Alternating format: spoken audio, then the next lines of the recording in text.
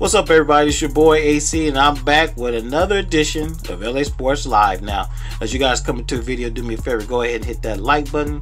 That's right, hit that like button. It really helps the channel out, and I really appreciate it. And if you're not already a subscriber, if you just found the channel, go ahead and subscribe. And while you're at it, make sure you hit that notification bell so you'll be notified every day when I drop new videos here on YouTube. Now, you guys see the thumbnail, you see the title.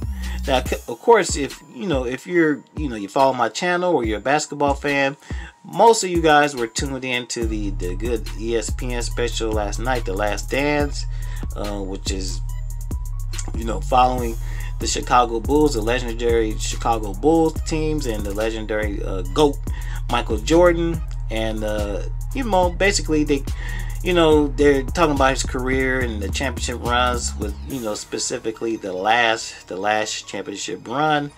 The big thing a lot of people are talking about out of the first two episodes is the pay disparity between Scottie and MJ. Now, and a lot of people are talking about, kind of comparing how LeBron kind of does things, and how he kind of wields his power with the front offices that a team he's played for, and basically how they were saying how he's got a lot of players paid, and kind of questioning why MJ didn't do the same thing for Scottie. Now, that was a different time and place back in those days.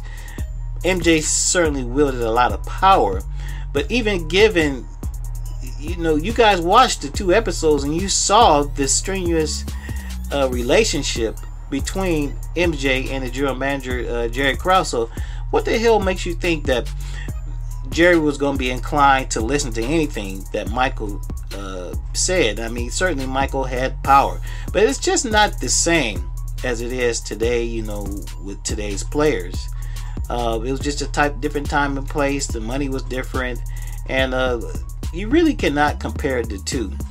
Certainly both MJ and LeBron are very great players, very powerful players, but there's a lot of things you really can't compare, and one of those things are definitely the type of power that they had with the team officials and team executives. Anyhow, that's my opinion. That's what I think. If you want to blame somebody, and if you think it was unfair how Scottie was paid, you have to blame two people.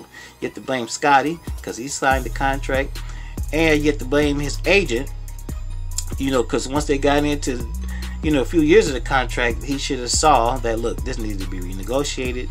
Scottie is clearly playing above the contract level, and we need to take care of this. But neither thing happened, and it's definitely not MJ's fault. Wrap with y'all later.